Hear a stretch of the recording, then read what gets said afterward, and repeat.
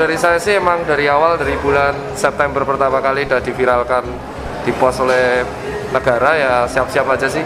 Karena kan yang penting sudah terjamin uji klinis keamanannya tahap ketiga oleh Bio Farma dan BPOM, yaitu efikasi 65,3%.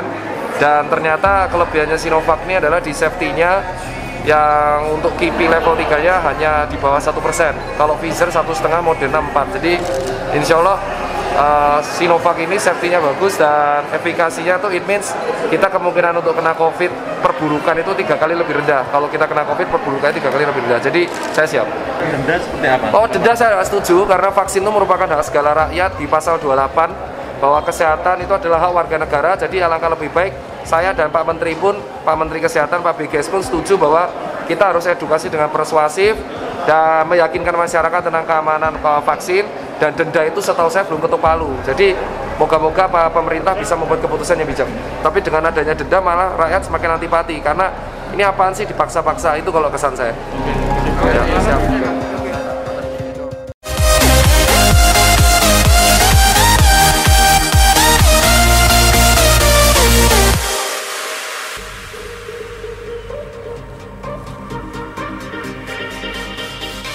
Salam Indonesia, Assalamualaikum warahmatullahi wabarakatuh. Apa kabar pemirsa? Mudah-mudahan sehat, mudah-mudahan baik. Kembali lagi kami hadir hari ini tentunya dalam Jogja Now. Kalau sudah berbicara mengenai Jogja Now, kita pengen tahu nih Jogja hari ini seperti apa, ada apa. Dan kalau kita berbicara mengenai yang sedang trending, kemarin COVID mah selalu jadi trending ya. Apalagi kalau kita berbicara mengenai vaksin. Sejak dikabarkan bahwa vaksin COVID ini sudah tiba di Indonesia, muncul banyak isu yang bikin masyarakat ragu. Ada yang bilang ini aman nggak ya? Ini oke nggak ya? Gimana sih bisa benar-benar mencegah kena virus nggak ya? Dan segala macam. Ditambah lagi banyak yang belum paham gimana sih distribusinya. Tapi apapun itu, kemarin di tanggal 13 Januari 2021, Presiden Indonesia adalah menjadi yang pertama kali divaksin. Diikuti oleh beberapa influencer, kemudian tenaga medis dan mereka-mereka yang diprioritaskan.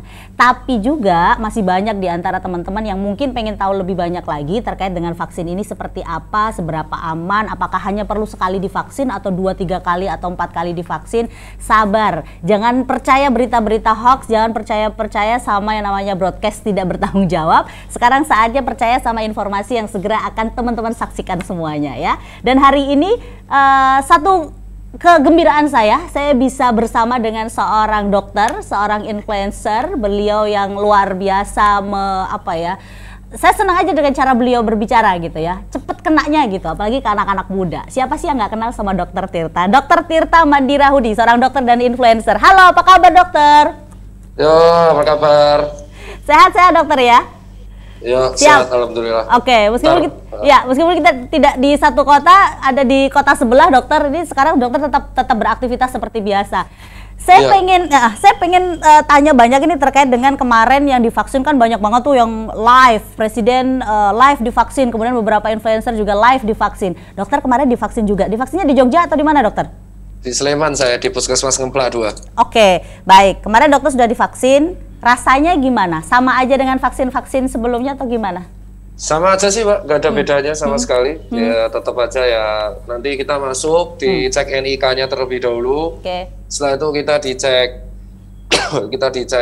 tensi, suhu, detak jantung, DTS. Habis itu menandatangani inform consent atau persetujuan tindakan medis. Habis itu screening, inklusi eksklusi yang bisa divaksin apa enggak. Setelah lolos baru nanti kita bisa divaksin, lalu disuruh nunggu 30 menit untuk ngecek kondisi fisik atau ada KIPI level 3. Setelah itu dapat kartu vaksinasi, terus nanti datang lagi tanggal 28 Januari. Oh, tanggal 28 juga ada vaksin yang kedua? Ada. Oh gitu, jadi nggak hanya sekali vaksinnya ya? Enggak, ini 2 kali Pak. 2 kali vaksin. Ada muncul efek samping nggak? Kenapa harus nunggu 30 menit? Itu karena nunggu ada efek sampingnya atau gimana dokter? Itu namanya pengawasan after adanya KIPI atau kejadian ikutan pasca imunisasi atau enggak. Kalau enggak ada berarti kita baru boleh pulang. Oke, dan itu waktunya 30 menit ya? Iya. Sejauh ini ada yang punya KIPI nggak? Maksudnya dari sejak divaksin itu? Nggak ada ya? Sejauh ini nggak ada semua. Oke, baik. Sekarang kan vaksin COVID udah ada nih. Harusnya kita seneng gitu ya. Tapi beberapa muncul, mungkin seperti yang dokter sampaikan bahwa tagar menolak vaksin sudah mulai berkurang.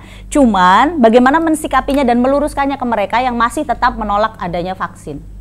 Intinya kalau jangan percaya info-info hoax yang beredar. Atau Sinovac itu safety-nya tinggi 0,1 sampai 1% ya, KPI side effect-nya. Efikasinya 65,3. Artinya kalau kita mendapatkan vaksinasi Sinovac ini, kita akan kalau kena COVID 3 kali resiko lebih rendah untuk menuju kejadian berat. Oke, artinya gini, kalau misalnya nanti kena, bukan berarti kita nggak kena ya? Enggak. Bukan berarti. Maksudnya vaksin ini kalau kita kena, kita nggak akan jadi berat. Oke. Makanya karena apa? Karena ada 20% yang dari populasi yang gejalanya bisa berat. Dan itu bisa Ya, ditekan dengan adanya vaksin ini gitu. Ya, betul. Oke. Ini kalau nggak salah vaksinnya kan tidak cuma satu jenis ini ya dokter ya?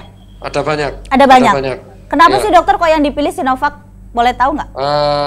Enggak, jadi Sinovac ini kan karena kebetulan aja yang paling cepat tahu uji klinisnya keluar. Kalau Pfizer kan masih harus dalam penelitian lagi. Jadi kan ada banyak karena penduduk kita banyak, sehingga kita harus membeli vaksin itu dari banyak pabrik. Ada Sinovac, ada AstraZeneca, ada Sinopharm, terus ada Pfizer, ada Moderna. Jadi itu, dan ada vaksin merah putih yang asli Indonesia. Jadi tujuannya beli banyak ini agar bisa mengcover kebutuhan vaksin, dosis vaksin dari seluruh Indonesia. Oke, dari baik. seluruh Indonesia, betul. Oke. Nah, kalau menurut dokter Tirta, ini kan vaksin bisa menjadi salah satu cara untuk kena virus, kan pasti kena virus ya, cuman bisa menekan gejalanya. Kemudian 3M juga tetap dilakukan.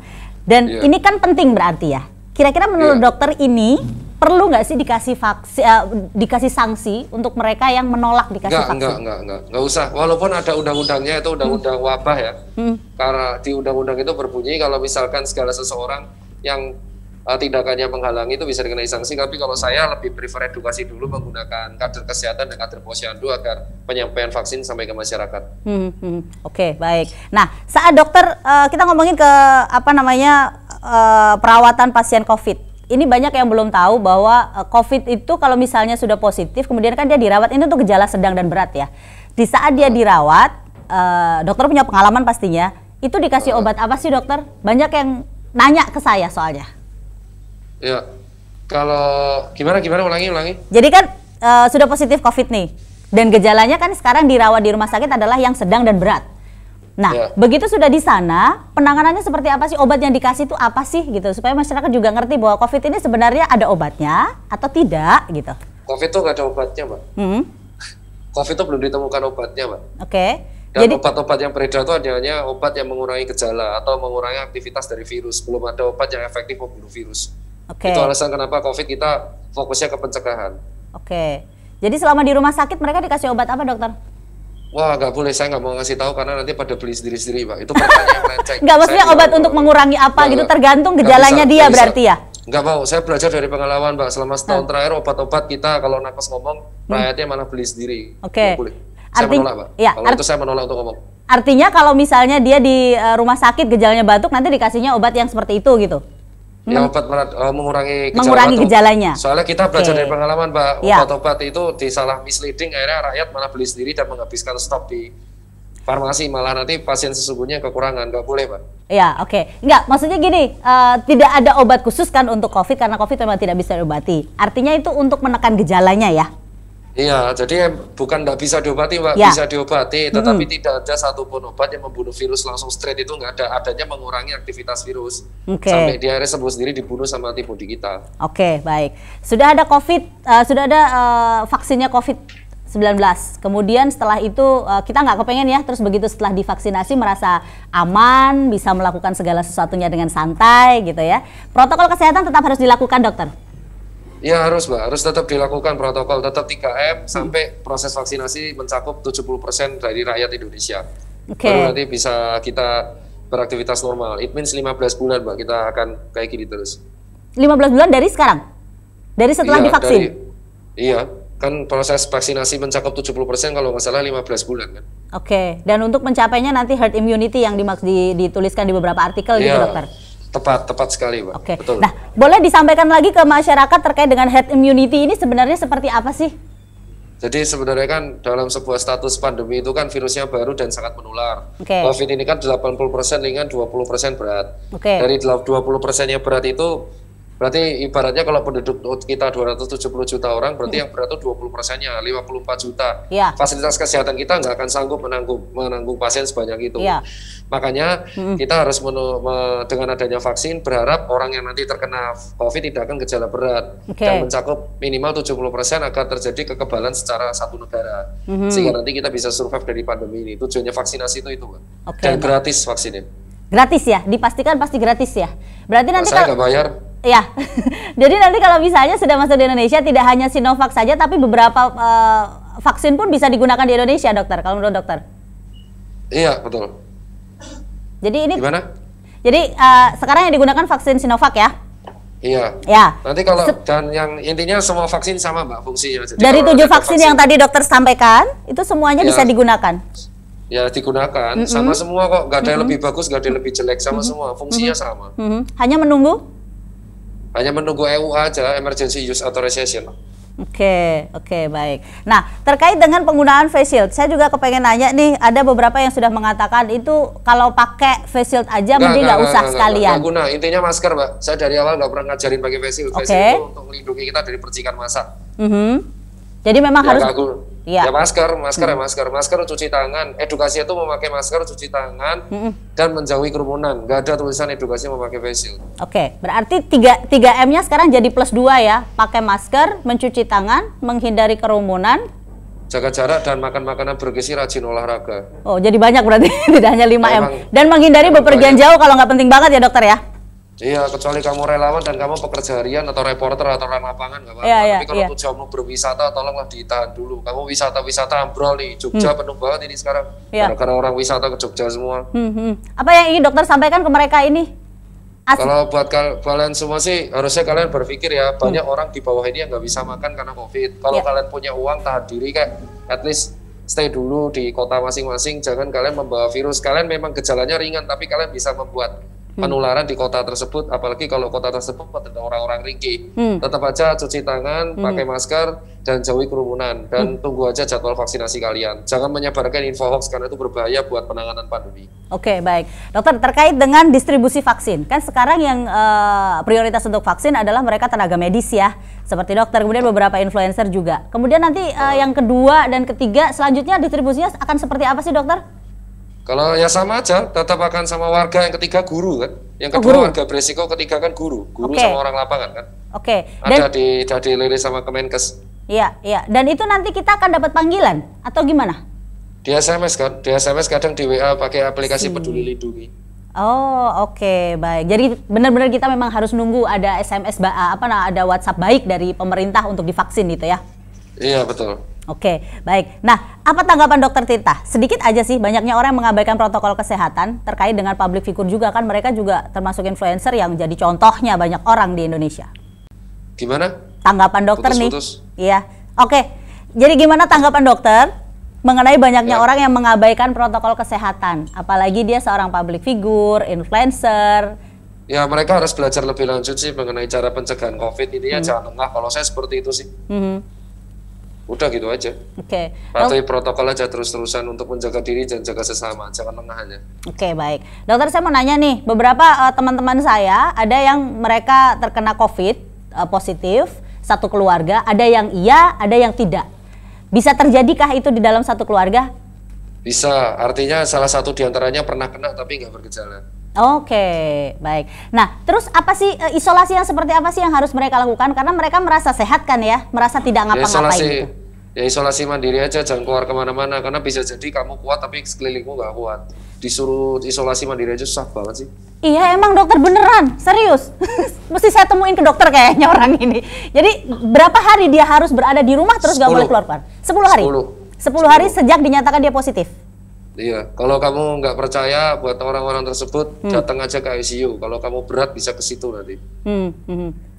Sengeri apa sih dokter? Ceritain lagi dong ke mereka-mereka yang suka ngeyel ini. Cek Google aja, banyak kok fotonya. Saya malas kalau cerita, langsung cek aja foto-fotonya, banyak kok. Jumlah meninggal juga banyak. Kalau dokter yang cerita, kalau dokter yang cerita mereka akan lebih paham mungkin dokter. Nggak usah, kalau saran saya cek Google aja, banyak foto-fotonya. Nggak perlu langsung bernarasi lihat kata-kata. Cek aja fotonya langsung tahu kok. Di Twitter juga banyak kok foto-foto pasien yang meninggal karena COVID. Mereka yang mengabaikan protokol kesehatan ini, apakah karena mereka yang tidak tahu kengeriannya COVID atau seperti apa sih sebenarnya kalau menurut dokter? Sok kuat aja. Tapi kalau tetangganya COVID, mereka juga takut. Tapi itu terjadi juga? Dokter pernah menemukan seperti itu? Banyak kok. Teman saya nganggap COVID konspirasi. Kemarin 2 hari lalu kena, telepon nangis-nangis takut mati. Jadi kalau kamu takut COVID, ya ujung-ujungnya mereka tuh sebenarnya denialnya sok kuat. Terus ada juga sebuah perkampungan, ketua RT-nya takut COVID. Begitu ada sebuah hotel yang dipakai untuk karantina mandiri, untuk pasien COVID, menolak semua sekampung. Nah katanya nggak percaya COVID. Padahal mereka nggak percaya tadinya. Artinya mereka benar-benar harus rata-rata tuh sok kuat, tapi begitu COVID takut mati juga mereka ujung-ujungnya. Intinya mereka yang tidak percaya ini harus dihadapkan pada kenyataan bahwa COVID itu ada ya. Ya iyalah, kalau nggak percaya telepon ICU aja, di Jogja full tuh. Kalau nggak percaya, telepon aja tuh ke Sarjito pada full. Susah amat sih suruh telepon Sarjito aja susah. Telepon aja iseng, full nggak full udah. Ya, karena baca berita pun nggak mempan untuk mereka ya. Biasa, karena mereka nggak pernah lihat virusnya. Mereka tuh percaya kalau udah mengalami. Kan teman saya, pendukung COVID konspirasi, ujung-ujungnya takut mati juga karena kena COVID. Ya, karena itu terbukti cerita juga ke dokter Tirta ya? Iya, nangis-nangis tuh orangnya. Umur 42. Sampai sekarang masih saya tanganin. Oke, tapi gejalanya ringan dokter? Lumayan sesak nafas. Oh, oke. Saya giniin aja, kan kamu nggak percaya. Boleh dong, dokter nggak ngurus, aku nggak mau ngurus kamu. Jangan mas, nanti saya takut mati loh. Nggak apa-apa, nggak ada yang peduli juga. Tak gitu, bercanda kan. Padahal waktu itu benar-benar mengatakan ini konspirasi. Ternyata begitu dia kena, ternyata gejalanya ikut sedang ke berat ya. Sedang keberat, dia sampai anosmia, parosmia, sesak napas, lemes, demam 5 hari. Terus saya ketawain aja, ketularan di mana kau? Nggak tahu, bodoh. Terus temannya ketularan semua 6 orang. Oh iya? Gara-gara dia. Terus dia akhirnya dimaki-maki sama teman-temannya. Goblok kau, makanya kemana-mana pakai masker kan nulari aku kan. Terus teman-temannya ketularan semua. Jadi sekarang serumah isinya 6 orang tuh, sekelompok digebukin paling di rumah. Dan itu berada di rumah, dia tidak diisolasi di rumah sakit ya? Dia takut di rumah sakit, takut mati. Dia takut mati. Sekarang paranoid dia, takut mati dia. Tiap hari makan terus dia. Sekarang dia menjadi garda edukasi paling kuat ya. Ngata-ngatain temannya yang nggak percaya COVID sekarang. Bagus lah. Berarti ini sama dokter tidak digunakan untuk jadi ini ya, cara untuk gimana menyadarkan mereka yang masih belum percaya. Ya emang awalnya dia nggak percaya, salah sendiri ya, ketularan. Salah sendiri lah. Coba dia menjaga protokol. Karena dia tidak percaya, dia tidak menjalankan protokol dan akhirnya sekarang terjadi gitu ya. Iya. Jadi pembuktian dari dokter Tirta seperti itu. Ini kalau untuk masalah vaksin ini, apakah ini melindungi secara jangka panjang dokter? Long term ya, long term sih. Dan hanya diberikan 2 kali ya? Iya betul. Berapa jaraknya? Berapa jaraknya? 2 minggu dari yang pertama. Iya. Ini untuk vaksin ini aman untuk siapa saja? Enggak, tadi kan saya udah bilang untuk Sinovac baru usia 18 sampai 59 diberikan. Di bawah 18 dan di atas 59 apa yang harus dilakukan? Belum tahu, tunggu instruksi dari Papdi, Mbak. Baik. Nah, saat bertugas di lapangan, saya yakin dokter pasti punya banyak pengalaman mengenai stres, depresi dan segala macam. Seperti cerita yang tadi dokter baru sampaikan, ada teman yang nggak percaya COVID, akhirnya ternyata dia kena, sekarang berkumpul dengan 6 orang, nggak mau dirawat di rumah sakit takut mati. Tapi itu bisa terjadi ya, artinya dia kan sedang keberat, harusnya kan dirawat di rumah sakit. Tidak pun tidak masalah. Ya dia APS, atas permintaan sendiri namanya. Harusnya dirawat, tapi rumah sakit juga penuh. Mau gimana dong? Kan penuh, saya bilang. Di Jakarta kan penuh. Saya ketawain aja. Kan emang Jakarta penuh, mau gimana? Dan itu teman-teman dokter ada di Jakarta?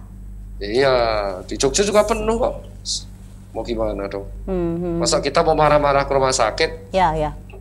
Di Jogja penuh gara-gara wisata. Kalau itu urusan Pak Gubernur, bukan urusan saya.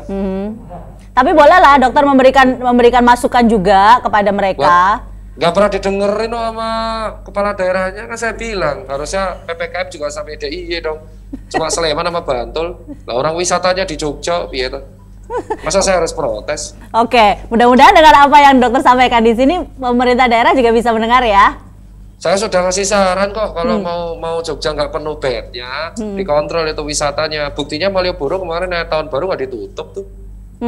Sampai dong Jogja TV yang bersuara. Kalau saya udah sering-sering saya bersuara, saya sering. Oke. Jadi apa yang ingin disampaikan kepada masyarakat sepertinya dokter sudah nggak perlu ada yang disampaikan lagi ke mereka ya? Enggak usah, karena apa? Bednya penuh, kalau nggak percaya datang aja ke bed rumah sakit terdekat. Lagi pula kebijakan Kota Jogja ya, bukan kabupaten ya, bukan Kabupaten Sleman. Kota Jogja juga kemarin Malioboro dibuka, nggak ada PPKM, wes lah, mau ngapa?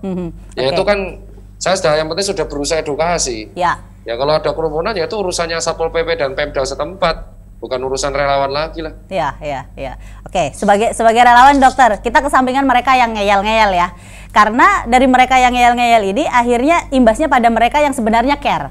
Ada beberapa teman-teman saya yang dia merasakan imbasnya. Sebenarnya dia care dengan protokol kesehatan dan segala macam. Dan akhirnya sekarang dia merasa bahwa saya lagi ada gejala ini. Dokter boleh kasih masukan nggak sih ke mereka-mereka yang sebenarnya mereka care, tapi mereka jadi korban gitu loh. Dan sekarang stresnya akut. Kayak ketakutan gitu. Jadi kalau sekarang sih saya sudah males untuk membanding-bandingkan ya. Yang penting edukasi, Pak. Edukasi. Perkara didengerin apa enggak urusan masing-masing. Kalau nggak percaya datang aja ke rumah sakit terdekat. Oke.